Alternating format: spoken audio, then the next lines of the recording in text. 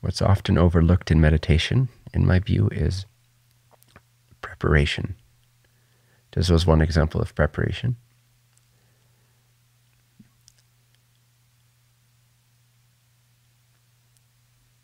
But here follows another one that's very powerful. In fact, if you get the hang of this preparation alone, if you, in a sense, master this preparation phase, then meditation becomes very easy. It comes naturally. Whereas if we try to jump into kind of controlling our minds or stopping our thoughts or locating the I amness, and if we're doing this without the preparation, it's often way less powerful of a meditation than if we were to only apply this preparation. You'd have better meditation just doing this alone, to start with anyway. And there's many ways to prepare for meditative ease. And one that I've found very helpful is to scan yourself for any wants, any desires, and to decide that you don't want anything from anything.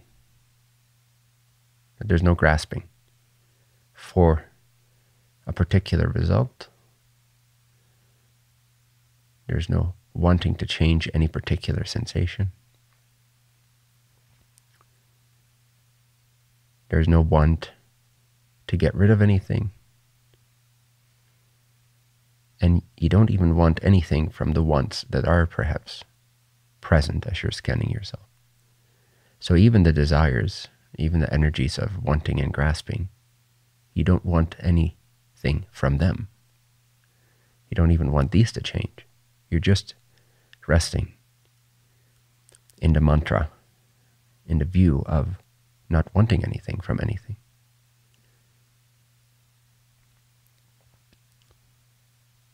Stepping back into that original purity before you had any ideas about who you were and what you needed or wanted and such.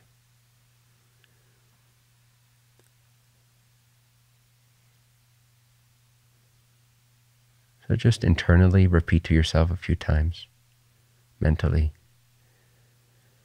I don't want anything from anything.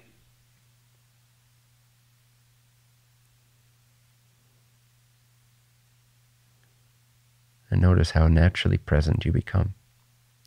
Because it's all the little wants in the back of our minds, all the little needs, all the little ideas that scatter our focus and energy during the day.